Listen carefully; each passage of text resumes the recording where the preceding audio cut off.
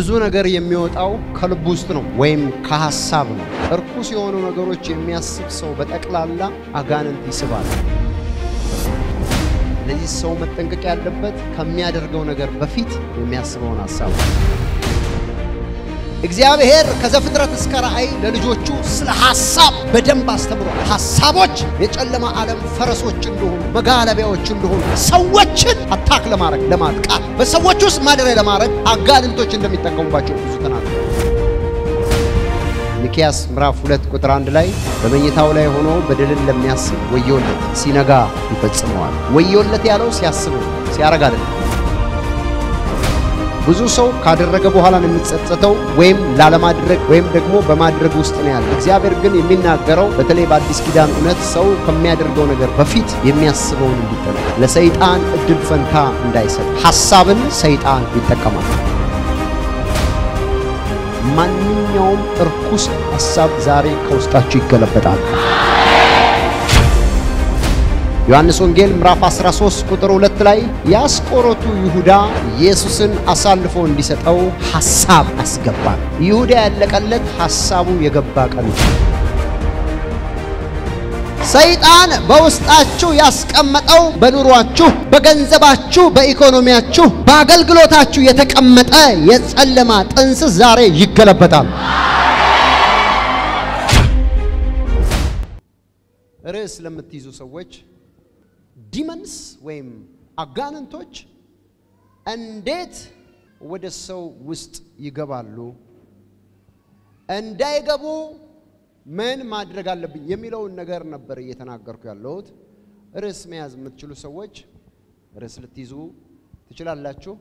እኔ የምናገረውን ሐሳብ ትንሽ ከሁዱ ትንሽ ነገር እናገራለሁ ዛሬ ግን በማጠቃለያው ሐሳብ ላይ አተኩራለሁ እግዚአብሔር ይባረክ እየሰማችሁ ፈውሳችሁ ይጀምራችኋል እስኪ አንድ ሰው አሜን አሜን ይበል ሃሌሉያ አጋንንቶች ሰይጣን ዲያብሎስ ወይም እርኩሳን መናፍስቶች በአጠቃላይ መንፈስ ናቸው አካል የላቸውም እግዚአብሔርም ራሱ መንፈስ ነው ቅዱስ የእግዚአብሔር ቃል እንደሚናገረው መንፈስ ነው እነኚህም እርኩሳን ይሁኑ እንጂ መንፈስ ናቸው ይሄ አሁንኛ ያለንበት ደግሞ ፍጥረታዊ ዓለም ነው ወይም ደግሞ አካላዊ ዓለም ነው የሚባለው አካላዊ ዓለም ማለት በአካል በሚዳሰስ ሁኔታ በሚጨበጥ ሁኔታ ፊዚካል ዓለም ላይ ወይም አካላዊ ዓለም ላይ በአካል የምንኖርበት ዓለም ነው እዚህ ምድር የሚባለውን እግዚአብሔር አምላክ የፈጠረውን አካላዊ ምድር ለመገናኘት ወይም በዚህ ምድር ላይ ለመሆን አካል ያስፈልጋል እዚህ ላይ ለመሆን ለዚህ ነው ሰው ከዚህ አካላዊ ማንነት ውስጥ ሲወጣ ወይም ሲሞት ማለት ነው ከዚህ ምድር ከሚባለው ፕላኔት ወይም ዓለም ላይ ይባረራል በሌላ አማርኛ አካላዊው ዓለም ላይ መኖር አይችልም ስጋውን ወስደው አፈር ውስጥ ያኖሩታል አለቀ እዚህ የሚኖረው ማን ነው አልኳችሁ ፍጥረታዊ ዓለም ላይ መኖር የሚችለው አካል የለበሰ አካል ያለው ብቻ ስለዚህ አሁንኛ እስከ ጊዜው ድረስ በዚህ ፍጥረታዊ ዓለም ላይ ለመኖር ተፈቅዷል እንግዲያውስ መንፈሳዊው ዓለም አካላዊው በሆነው ፍጥረታዊ ዓለም ላይ ለመኖር ከፈለገ መኖሪያ ማግኘት አለበት ዲያብሎስን አጋንንትን ጨምሮ አካል ካላገኘ እዚህ ፍጥረታዊ ዓለም ላይ መኖር አይችልም ለዚህ ነው ጠንቋይ የተፈጠረው ለዚህ ነው ደጋሚ የተፈጠረው ሰይጣን ፈልጎ የጥንቆላ መንፈስ ፈልጎ ለጥንቆላ የተለየው ሰው ውስጥ ይገባና እየጠነቆለ አካላዊ ዓለም ላይ እዚህ ፍጥረታዊ ዓለም ላይ ያለውን እንደኔና እንደናንተ ያለውን ወይም ሌላውን ስጋ የለበሰውን ሰው ያስቸግራል ዛሬ ጌታ ይባረክ አንድ ሰው ገብቶታል ዛሬ እዚህ አካላዊ ዓለም ላይ አንተን እየጨቀጨቀ በበሽታ በድግምት በጥንቆላ ባስማት ያልተፈቀደለት ቤትን እየረበሸ ያለ በኢየሱስ ስም ይባረራል አልኩኝ ለዚህ ነው መጽሐፍ ቅዱስ ሲናገር በስሜ አጋንንትን አስወጡ ያው እስቲ አስወጡ በሉት እንግሊዘኛው ካስት አውት ነው የሚለው ማለት ምን ነው ፈንቅለ አባረው ማለት ምን ማለት ነው መኖር ከሌለበት ከዚህ አካል ውስጥ ማስወጣት ማለት ነው አሁን ሲወጣ ይዞ የገባውን በሽታ ይዞ የገባውን ድግምት ይዞ የገባውን ችግር ይዞ የገባውን ጭንገፋ ይዞ የገባውን ሰብስቦ ይወጣል እለ እርኩሳን መናፍስቶችን አካል ከለበሰ ሰው ውስጥ ማስወጣት ማለት ቲያትር ማለት አይደለም መንፈስ ዓለም ላይ ወይም በእግዚአብሔር ቃል ላይ የተነገረ ትልቅ እውነት አለ እሱ ምንድነው የወጣለት ሰው ያርፋል ዛሬ ይውጣ የሚል ሰው ብድግ ብሎ ውጣ ይበል ይወጣል አሜን ለምንድነው ካላችሁ እግዚአብሔር በማንኛውም አካል ውስጥ እንዳይኖር በተለይ አዲስ ኪዳን ተብሎ ከተጀመረበት ኢየሱስ ክርስቶስ ከተወለደበት ቀን ጀምሮ ለመጀመሪያ ጊዜ በብሉይ ያልታየ ነገር ግን ውጣ ተብሎ ሲወጣ ያየነው በጌታችን በመድኃኒታችን በኢየሱስ ክርስቶስ አገልግሎት ተደባልቆ የሚኖር መንፈስ ዛሬ ይባረራል ተቀላቅሎ የሚኖር እርኩስ መንፈስ ዛሬ ይባረራል አሜን አሜን አሜን አሜን አሜን ስሙኝ ዛሬ እንዴት እንደሆነ አታቁም ባይነ ስላላየ የለም ማለት አይደለም ብዙ ሰው አጋንንቱን አያየውም እኔ ግን እዚህ ሳልወርድ እዚህ ቆሜ እርኩሱን መንፈስ እጠራዋለሁ ድምጽ አሰምቶ ይወድቃል ባይኑ ያየው የለም ሰውየው ሲጮህ ነው የምናየው ወይም ሰውየው የሆነ ነገር ሲሆን ነው የምናየው ግን መንፈሱ ውልቅ ብሎ ዛሬ ይወጣል ስለዚህ እግዚአብሔር የማይገባቸውን ክፉ መናፍስቶች አካላዊ ከሆነ ዓለም ላይ ወይም አካላዊ ከሆነ ሰው ላይ ዛሬ እግዚአብሔርን ለማረፍ ከመጡ እግዚአብሔርን ለሚፈልጉ ሰዎች ከሚፈልጉ ሰዎች ላይ እግዚአብሔር አምላክ የሚባረረው ነገር ያባረራል ይያልኳችሁ ስለዚህ እንዴት ይገባል ካላችሁ በሁለት ምክንያቶች ነው ዋና ምክንያቶች ብዙ አይነት ምክንያቶች አሉ ግን ዋና የሚባሉትን ሁለት ምክንያቶች እናገራለሁ አንደኛውና የመጀመሪያው ያንተ የሆነውን ማንኛውም ቁሳዊ ነገር በመጠቀም አጋንንት ሊገባ ይችላል ለምሳሌ ፎቶህን ኦር ፎቶሽን ልብስሽን የምትሰሪበትን ቦታ አፈር የምትራመድበትን ኮቴ ረገጠበትን አፈር ብቻ የሆነ አንድ እሱን ሊያገናኝ በሚችል በሆነ ፍጥረታዊ ቁስ ነገር ላይ ኮኔክት አድርጎ መኖሪያ አንተ ውስጥ ወይም አንቺ ውስጥ ሊያደርግ ይችላል አንደኛው ሁለተኛው በመታሰበው ያልተባረከ ያልተቀደሰ ሐሳብ ወይም በርኩስ ሐሳቦች ሐሳብ ሳትነካ ምን በሐሳብ ብቻ ይገባል ማወቅ ለናንተ በጣም አስፈላጊ ነገር እግዚአብሔር ከዘፍጥረት እስከ ራእይ ለልጆቹ ስለ ሐሳብ በደንብ አስተምሯል ሐሳቦች የጨለማ ዓለም ፈረሶች እንደሆኑ መጋለቢያዎች እንደሆኑ ሰዎችን አታክ ለማድረግ ለማጥቃት በሰዎች ውስጥ ማደሪያ ለማድረግ አጋንንቶች እንደሚጠቀሙባቸው ብዙ ተናግሯል ከመጀመሪያው ሲጀምር የጥንቆላ ነው ዊችክራፍት ወርልድ የሚባላል የጥንቆላ ዓለም እንደያገሩ እንደየቦታው እንደየሲስተሙ ይለያል ለምሳሌ በሰለጠኑት ዓለሞች ወይም በአንደኛ ዓለም ሀገር የሚባሉ እንደ አውሮፓ እንደ አሜሪካ ባሉ ኢንተርኔትን መሰረት አድርጎ በኮኔክሽን ይሰራል ይወላችሁ መንፈሳዊው ዓለም የገባው ሰው ፎቶ የያዛችሁ አምጡ ሲባል መንፈሳዊ ከሆነ ይገባዋል ምን ሊሆን እንደሆነ እኔ እኮ አንዳንድ ጊዜ ምን አይነት አለመረዳትና ምን አይነት የተዘጋ ዓለም ውስጥ መኖር ነው በፎቶ በጨርቅ በዘይት በውሃ በጨው ምንድነው እንደዚህ አይነት ነገር እያሉ የሚያወርዱ ሰዎች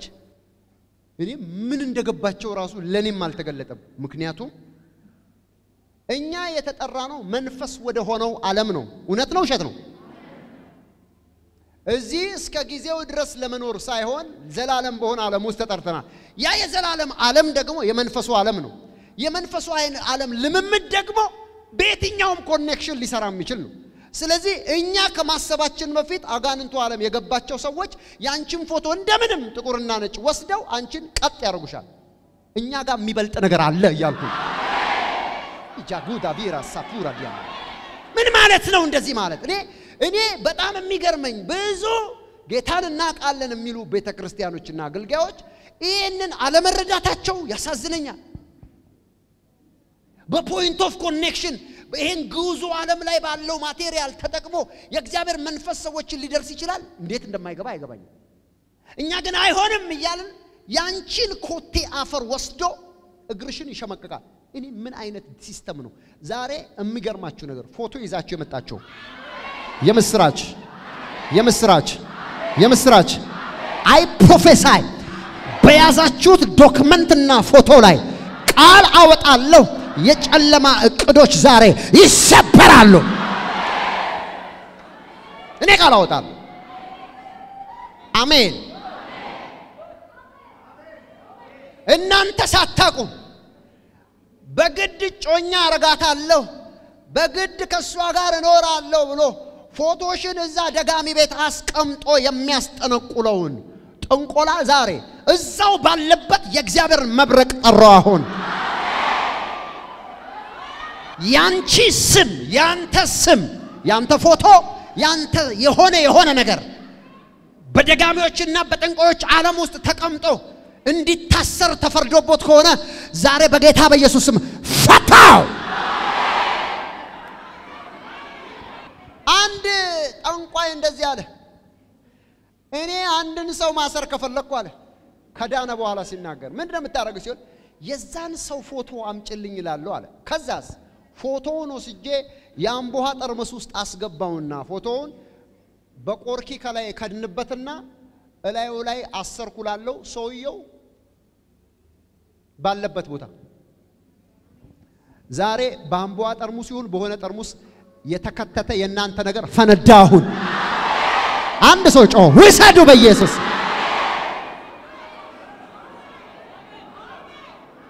እንዴት ነው ማታምኑት እግዚአብሔር የናንተን ስም ከደጋሚ ቤት በኢየሱስ ስም አሁን ያወጣል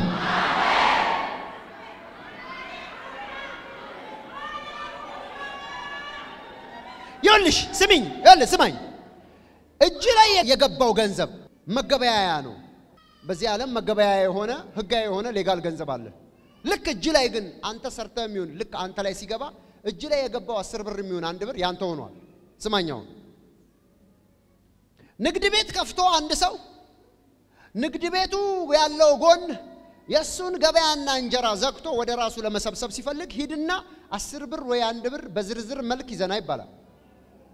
እውነት ነው ውሸት ነው ከዛ የ10 ብር ዝርዝር አለ ብለሽ 9 ብር ቆጥረሽ ሲተ ልክ ከጅሽ የወጣው ገንዘብ ያንቺ ነው ገንዘቡ ማንንም እጅ ላይ ቢሆን ልክ አንቺ ጋር ሲደርስ ግን ያንቺ ነው ያንቺ ብር ላይ አስደግመው ያንቺን ቤት ያዘጋሉ የሚገርም ነው እጆቻችሁን አንሱ ከናንተ ቤት ካንቺ ቤት እህቴ ቃል ነው ማወጣው ከናንተ ቤት ከናንተ ቤተሰብ ከናንተ አባት ከናንተ እናት ከልጆች ከንግዳችሁ ተወስዶ የናንተ ነገር ለመዝጋት የተሰረ የጥንቆላ ሴራ በናዝሬቱ ጌታ በኢየሱስ ስም አሁን ፈረሰ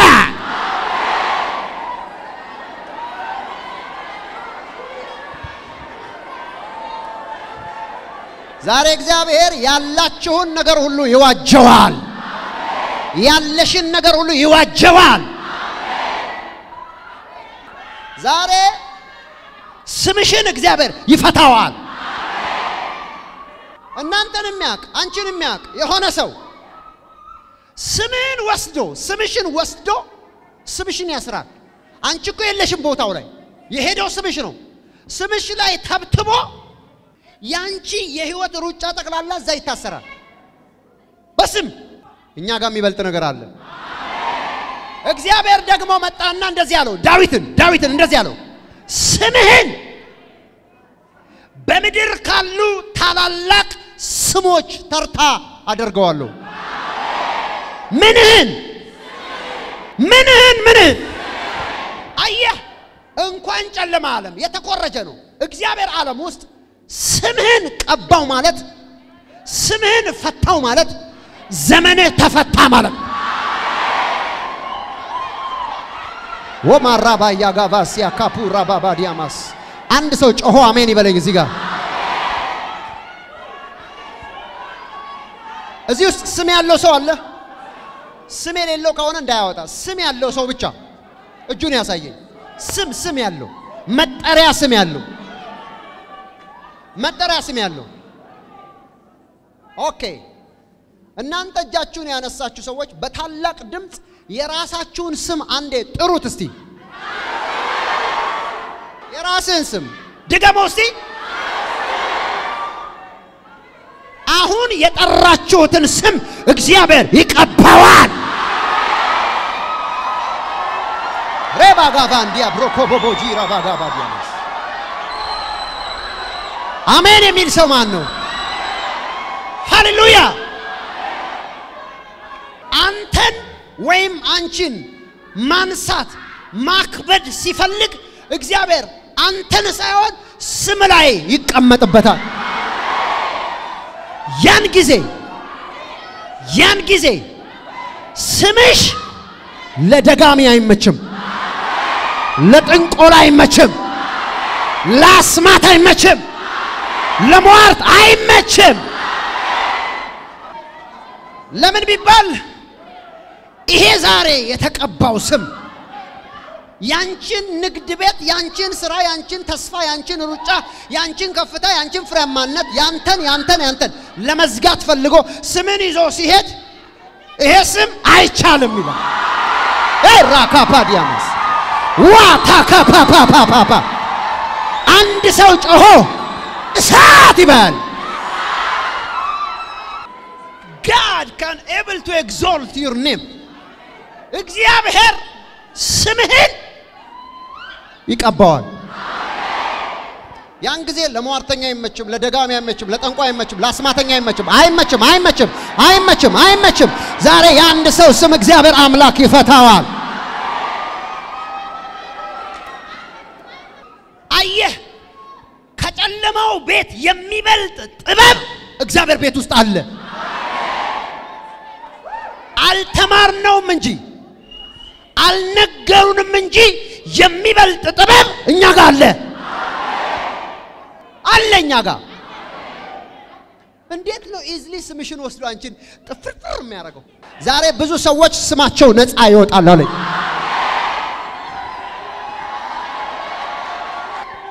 የገዛ ቤተሰብ የገዛ ባለቤትሽ የገዛ ሚስትህ የገዛ ዘመድህ ስምን ይዳ ማን ነው ስሙ ወካለ አንተ አታውቅም አንቺ አታውቂም ስምሽ ግን እዛ ነው ያለው እዛ ይተበትባል አከበድኩት ስማችሁን ዛሬ ስማችሁን ወስዶ ከዛሬ ጀምሮ ቁጥር ከቁጥር ጋር ያገናኘ ቢያጣፋው ምን ቢለው አይመጣለትም ለምን ቢባል ስምን እንደ ዳዊት ዛሬ ቀባው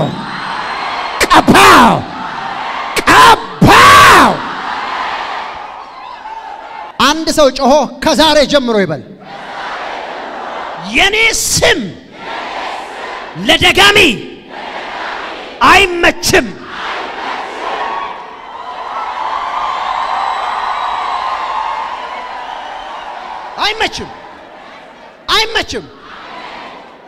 ብዙ ወንድሞችና እህቶች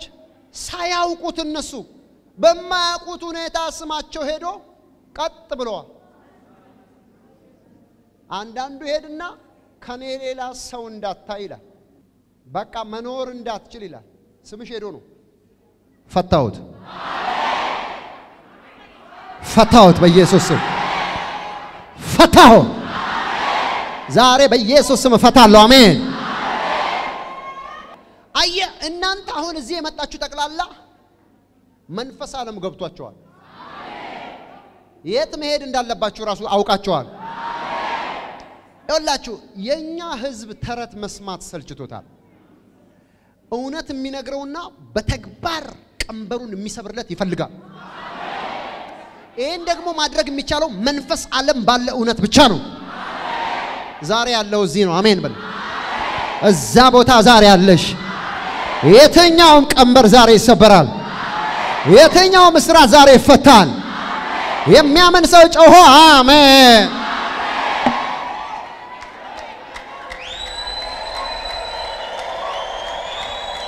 Glory, glory, glory, glory, glory. Amen. አየህ እናቲቱ እዚህ ጋር ቆማ ስለ አባታችን ስትመሰክር ፎቶ ይዤ መጣሁ the same thing ስፒሪት ዓለም ላይ መንፈስ ዓለም ላይ ይሰራል ያንተን ፎቶ አይደል እንደሚያፈላልገው ያጠንቋይ የሚበልጥ እዚህ አለ ፎቶ ያላችሁ ብድግ አድርጉ everybody የልጆቻችሁ የአባቶቻችሁ የእናቶቻችሁ ፎቶ ብድግ አድርጉ ዛሬ ቃል አወጣለሁ እግዚአብሔር አምላክ እናንተን ሲፈታ ቤታችሁ የዚህ ፎቶ ባለቤቶች በኢየሱስ ስም ዛሬ ይፈታቸዋል እናንተ እዚህ ነፃ ስትወጡ ወዲያው እግዚአብሔር አምላክ ከያንዳንዳቸው በዚህ ፎቶ ላይ ካሉ ሰዎች ቀንበራቸውን ይሰብራል የሞት መንፈስ ይገለበጣል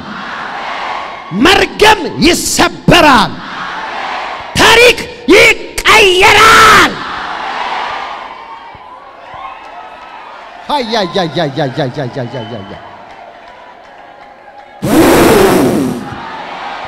የእግዚአብሔር መንፈስ አለፈበት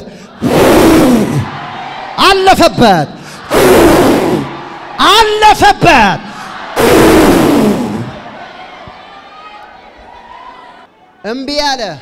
የመሬት ጉዳይ የቤት ጉዳይ ክስ ያለባችሁ እግዚአብሔር አምላክ በላዩ ላይ አለፈበት አሁን ኢየሱስ ይባረክ አለፈበት አሁን ቃል አወጣለሁ አለፈበት በፎቶ ላይ ምስክርነት ይዛችሁ ትመጣላችሁ አለፈበት ሆነ አንድ ሰው ይጮህና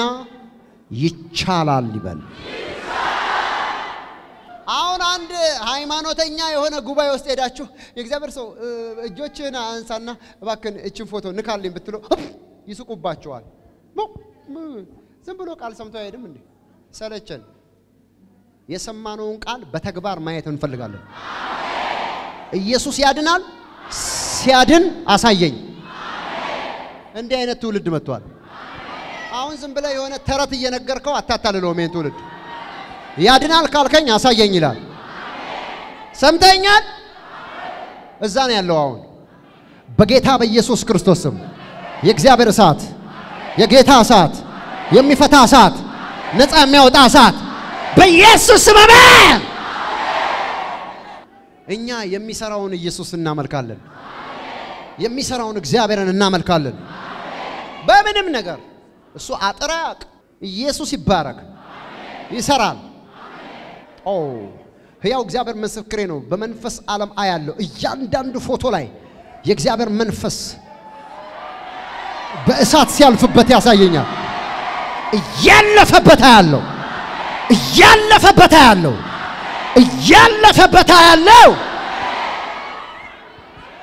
ሆ ውጭ ያላችሁ ኦቨርፍሎ ላይ ያላችሁ እግዚአብሔር አምላክ በያዛችሁት ፎቶ ላይ እያለፈ ነው ሃሌሉያ ክብር ለጌታ ይሁን የእግዚአብሔርን ሰው ስታገኝ የሚሰራበት ሰው ስታገኝ የሚሄድበት ሰው የሚያልፍበት ሰው ስታገኝ የሚባለው ንካው እለፍ ቃል አውጣበት ይባላል ቢብሊካል ለዚህ ነው መጽሐፍ ቅዱስ ሲናገር ሕግ ከካህን ቃልም ከነብይ አይጠፋምና ነው አይ ፕሮፌሳይ ትንቢት እናገራለሁ የያዛችሁት ፎቶ በኢየሱስ ስም ዛሬ ቃል አወጣለሁ የትኛውም የጨለማ ዓለም የዘንዶ ኃይል ተሰበረላቸው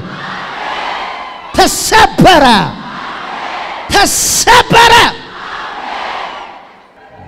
ያ ኢያኢሮስ የሚባለው ሰው የገባው ሰው ነበርና የዳዊት ልጅ ሆይ ጌታ ሆይ ወደኔ መምጣት አይገባም ቃል ተናገር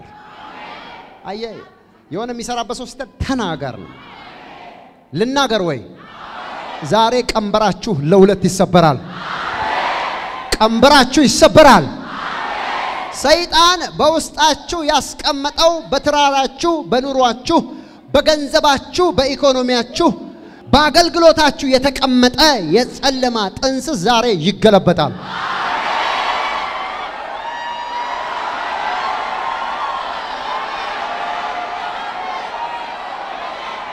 ሃሌሉያ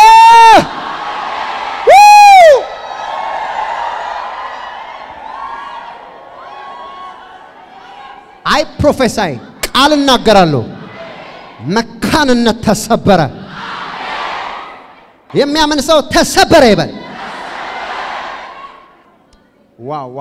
ከባድ እግዚአብሔር እሳት እዚህ አለ ዛሬ እኔ እመኚኝ እግዚአብሔር እንደዚህ እያለኝ ነው እላይሽ ላይ ያለውን ጥያቄ እግዚአብሔር እሳት ይለኩስበታል ዛሬ የኑሮ የህይወት የትዳር የጤንነት ማንኛውም ጥያቄ ዛሬ ይቀልጣል ሃሌሉያ ከዚህ ፕሮግራም በኋላ ሄዶ መመርመር ብቻ ነው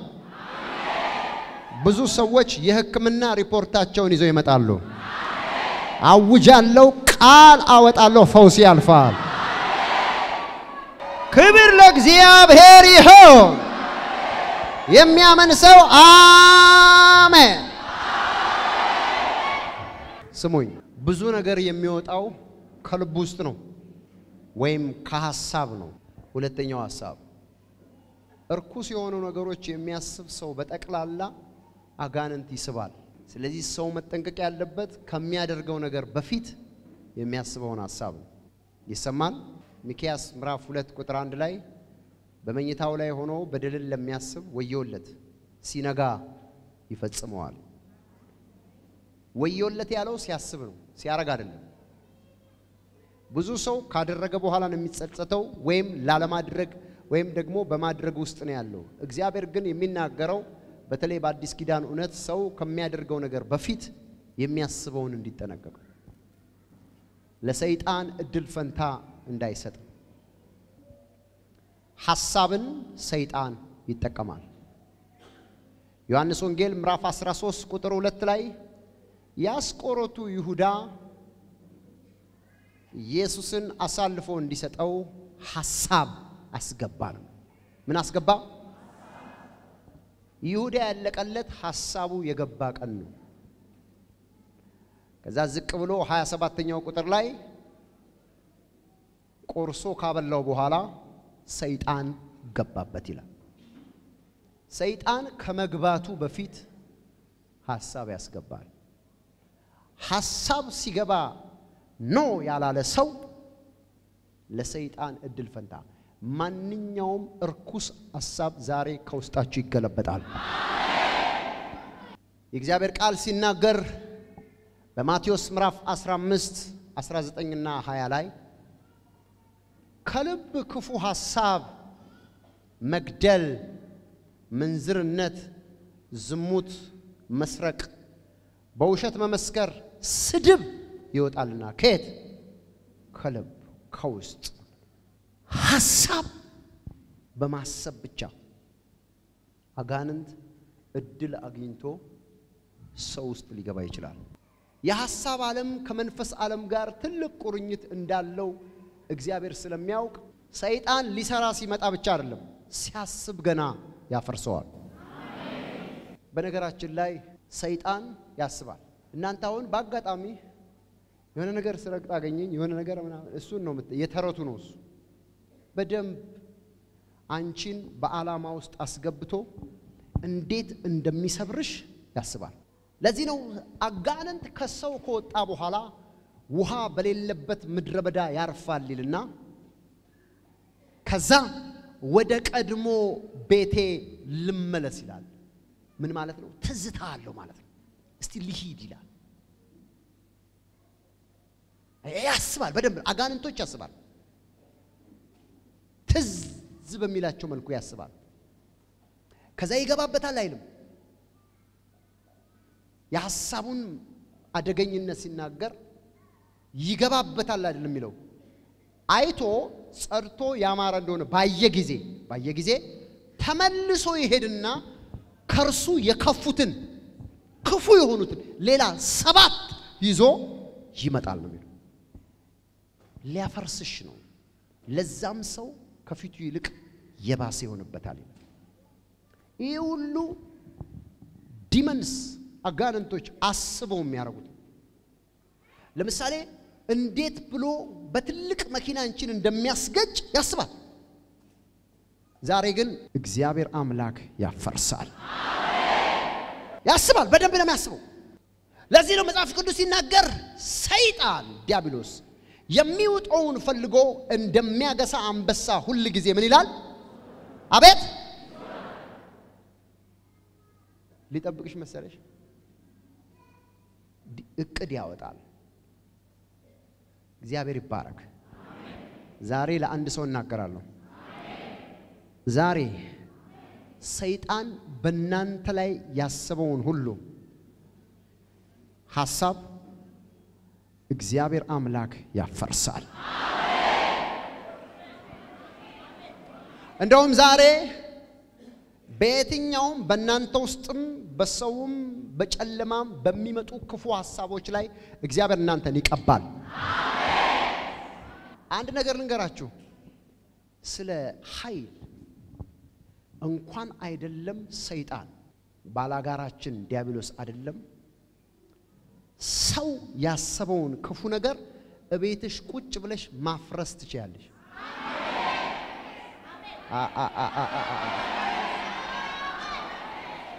ሰው እስኪ ሰው በሉ እንኳን የመንፈሱ የሰው ሐሳብ እንኳን ማፍረስ ይቻላል ድምብርብር እንዲልበት ማድረግ ይቻላል ዛሬ በኢየሱስም ቀባዋቸው መጽሐፍ ቅዱስ ሲናገር በእግዚአብሔርም ጥበብ ላይ የሚነሳውን የሰውን ሐሳብ ሳይቀር ያፈርሳል ነው የምን ሐሳብ ቆይ በዚህ ሄጄ እንደዚህ አርጌ ይሄንን አስቀምጬ ምናምን ብሎ ያሰበውን አፈረስኩት እስኪ አንድ ሰው ጮህ ዛሬ ፈረሰ ይበል ይኸውልሽ አንዳንድ ሰይጣን የሚያነሳሳቸው ባሎች አሉ በቃኛ ቡን ይሄን ቤት ትቼ እዛ ሌላ ቤት ሄጄ ትዳር ሊመሰርት በህይወት ይያለሽ እጆቻችሁን አንሱ አንቺ ካልፈለሽ በስተቀር አይፈርስም እንዴት ነው ካንቺ የሚቀማው እጆችሽን አንሺ ያንን የሰይጣን አጀንዳና ሐሳብ አፈረስኩት እጆቻችሁን አንሱ ፈረሰ በሉ መንፈስ ዓለም ላይ ያለ ጥበብ ነው ማፍረስ ይቻላል ቁጭ ብለሽ አምፖል የሚያካክል ንፍጥ አትበይ ግቢና ብድግ አርጊና ራቡባ ማሽካቱ ፓቢያ ሪማሙ ባቢያ ፍራስ ይፈርሳል ሐሳብ ማፍረስ ይቻላል ቁጭ ብለሽ ሄደኮ እንደዛተው ሄደ ዛሬ ቀባዋቸው እህቶች በኢየሱስም ወንድሞች በኢየሱስም ቀባዋቸው አሜን ምን አከራከረሽ ተውም አትበይ ተይም አትበይ አትከራከሪ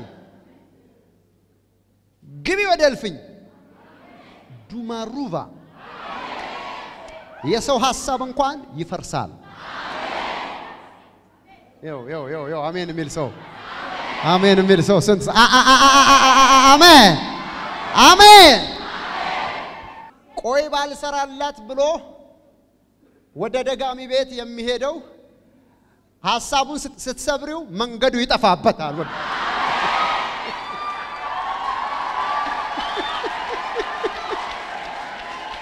ስማ አሳማ የሚሄድበትን ቦታ ማጥፋት ትችያለሽ በእግዚአብሔር ቅባትና ኃይል አሜን ወደዚህ የሚሄደው ሰውዬ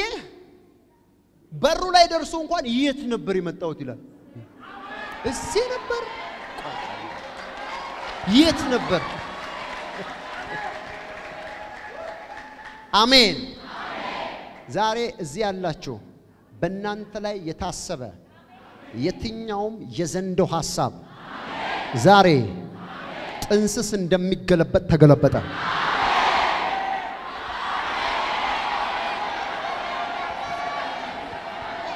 አራንድ ሰው አሜን ይበል አንተ ጠላቴ በሉ በፊቴ አትቆምም እግዚአብሔር የተባረከ ይሁን አራንድ ሰው አሜን ይበል እኔ እየነገርኳችሁ ያለሁት የሚበልጥ ነገር እኛ ጋር አለ በደንብ ስሙ አለ እንዴ እሱ ሄዶ አይደል እንዴ አንደኛ ሐሳብ አይደለም ሰዎችን እብድ ያረጋል እንዴ ስማቸውን እንኳን መጥራት እንዳይችሉ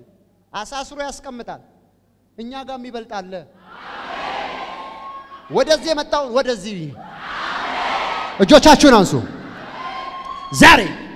ከኋላችሁ የሚሄድ ጠላት በጌታ በኢየሱስ ስም በናዝሬቱ ጌታ በኢየሱስ ስም ሊያፈርሳችሁ የወጣ ጠላት ዛሬ በጌታ በኢየሱስ ስም ቃል አወጣለሁ ፈረሰ እግዚአብሔር ማፍረስ ያቀጥበታል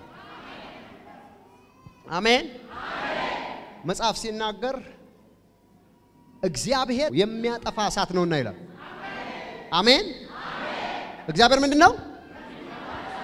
አቤት ያንበሳ ልጅ ምንድነው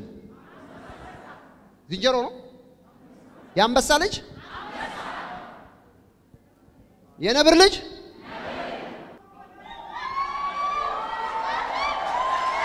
አራንድ ሰው አሜን ይበል ቁጭ ብለሽ ታያለሽ አንቺ የእግዚአብሔር ልጅ ነኝ ትያለሽ ግን መጽሐፍ ሲናገር መላእክቱን መናፍስት አገልጋዮቹንም የእሳት ነበልባል a flame of fire ነው የሚለው ምክንያቱም እግዚአብሔር እሳት ነው ልጆቹም እሳት ናቸው አሜን አላለኝም እዚህ ሰፈር አራንድ ሰው ጮሆ አሜን አንዳንድ ጊዜ እግዚአብሔር የእግዚአብሔር አይነት ልጆች እንደሆኑ ማወቅ አለባቸው ስልጣን ሁሉ በሰማይና በምድር ለኔ ተሰጠኛልና ሰጥቷቸዋል አሜን ይባላል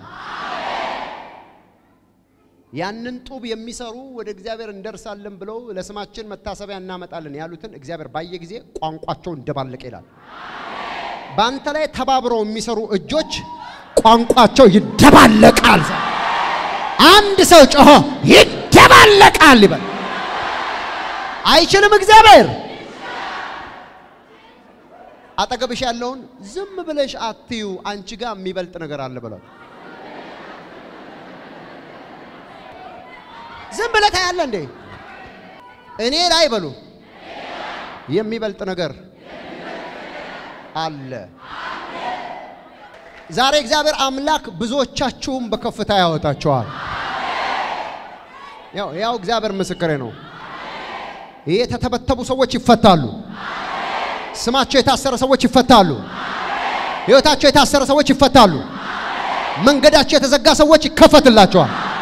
እግዚአብሔር አምላክ ታላቅ ነገር ያደርጋል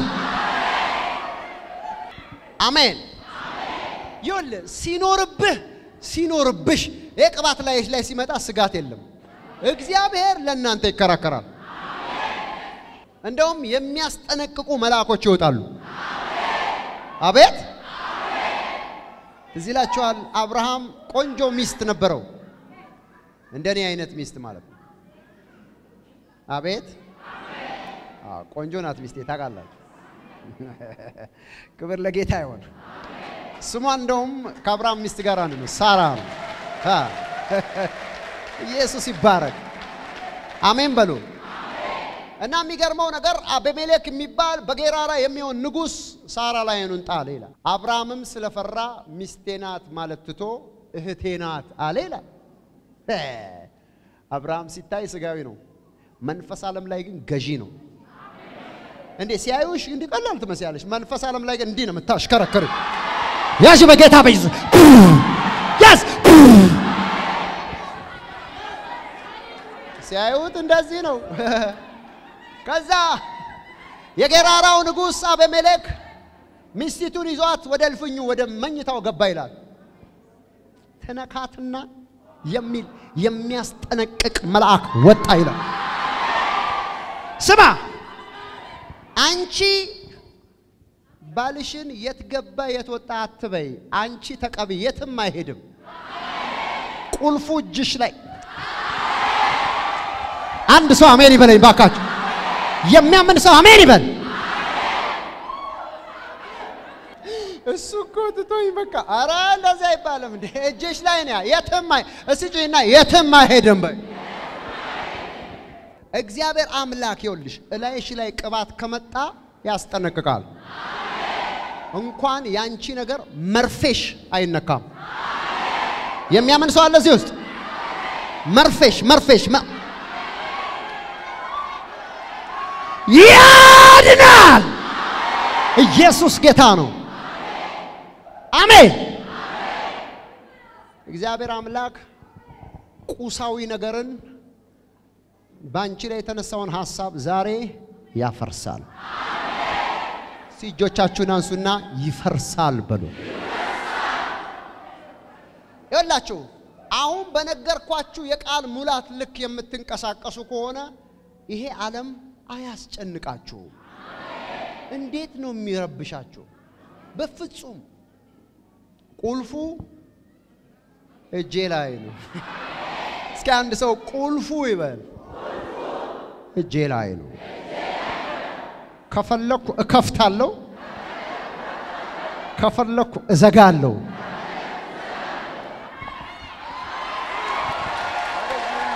ወደዚህ የፓራቫጋ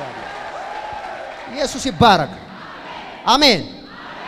ለዚህ ነው መጽሐፍ ሲናገር በእነሱ ካለው ይልቅ በእኛ ያለው ታዲያ ለምን ተሸበራል ዛሬ ወገቡ ይወጋል አናቱ ይሰበራል አሃ አሜን አላለኝም አንድ ሰው የቀባን ጌታ ይባረክ ሲያንድ ሰው አልፈራም ይበል ዛሬ እላያችሁ ላይ ያለ ነገር ሁሉ ይንከባለላል የታሰሩ ሰዎች ይፈታሉ ደጋሚዎች ጉዳቸው ፈላ የጥንቆላ ኃይል ጉዱ ፈላ ያስማተኞች አስማት ጉዱ ፈላ የሟርተኞች ጥበብና ዕውቀት ጉዱ ፈላ ዛሬ በሉ ከላይ ይጠረጋል የፌስቡክ ገጻችንን ፕሮፌት ደረሰ ላቀው ህዝባር አኖይንቲንግ ቲቪ የሚለውን ላይክ እና ፎሎው ያድርጉ እንዲሁም የዩቲዩብ ቻናላችንን አኖይንቲንግ ቲቪ ቻናል የሚለውን ሰብስክራይብ ያድርጉ በየጊዜው የምንለቃቸውን የተለያዩ ቪዲዮዎች እንዲደርሱ የደውል ምልክቷን ይጫኑ